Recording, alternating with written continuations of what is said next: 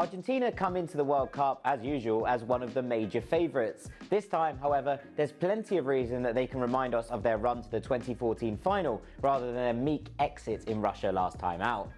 Manager Lionel Scaloni was put in charge somewhat reluctantly after that tournament, mostly due to financial difficulties within the Argentinian Football Association, but it's turned into a masterstroke. They are currently on the longest unbeaten run in the international game and won their first major international glory for 28 years when they lifted the 2021 Copa America trophy.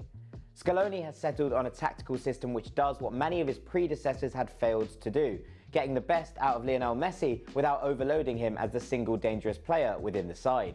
This team is now a possession-based attacking force who control games while suffocating opponents into submission. Set up in a 4-3-3, Argentina rely on a deep-lying pivot with two attacking box-to-box number 8s in front. In the Copa America, these were more often than not Giovanni Lo Celso and Rodrigo de Paul, but Lo Celso is injured, so a tweak will have to be made there. In front of them, Messi drifts off the right-hand side, the number 9 stretches the channels, whether it be Lautaro Martinez or Julian Alvarez, and on the other side, a more traditional winger, usually Angel Di Maria or Nico Gonzalez, keeps the balance of the team intact. But perhaps the most interesting thing about Argentina's tactical setup is just how fluid they are in possession. Keeping things short and on the deck the majority of the time, Argentina create overloads constantly, from building out from the back all the way through to picking apart deep-lying defensive blocks set up against them. This team have become masters of working out how to build numerical superiorities against their opposition when they have the ball, and they have the ball a lot.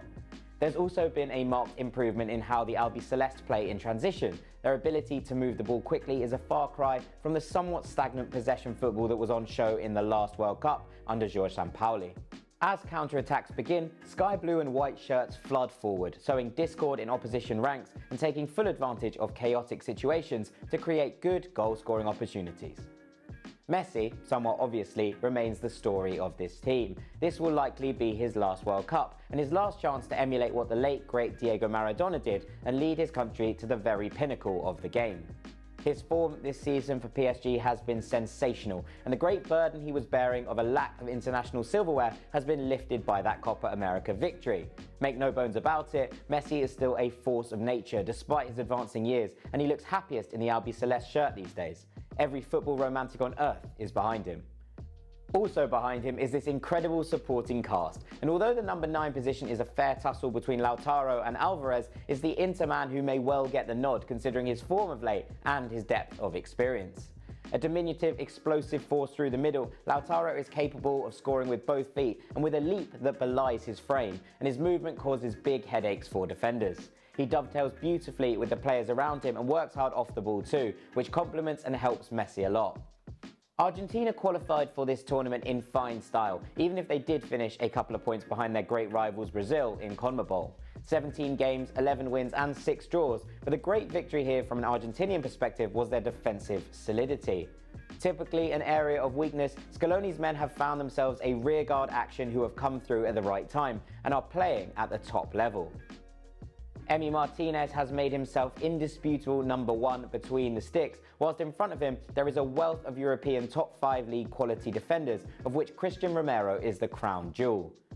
Their resilience in qualifying relatively serenely for this tournament will have lifted the hopes of a nation that for the first time since Maradona's time, the trophy might well be returning to Buenos Aires draped in sky blue and white.